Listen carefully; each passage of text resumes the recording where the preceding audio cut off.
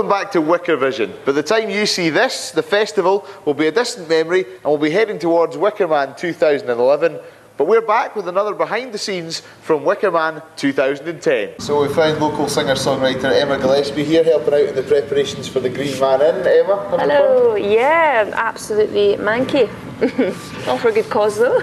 One of the things about the Wickerman is the fact that it's a bit quirky, a bit offbeat, and here just a functional sign being made a bit more artistic. Yeah, it just makes it more interesting, doesn't it? Rather than just a laminated sign sitting next to it. It's nice to have it a bit more creative and artistic. Yeah. And there's a fair team as well working on all the artwork. Yeah, we've got a great team. We've got about seven people all kind of working, and a few volunteers as well.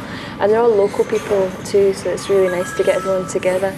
And our friends, the sideboards from last year, are making another appearance this year as well. The sideboards? Yeah, they've all been painted up this year again. Yeah, everything kind of gets recycled and painted over and tarted up, so yeah, nothing goes to waste.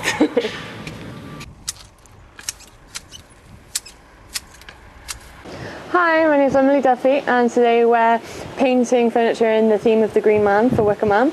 And obviously we've been painting forest theme with mystical creatures, and yeah, looking forward to the weekend. It's going to be really good. And today we've been putting in really hard work. It's all turned out really good.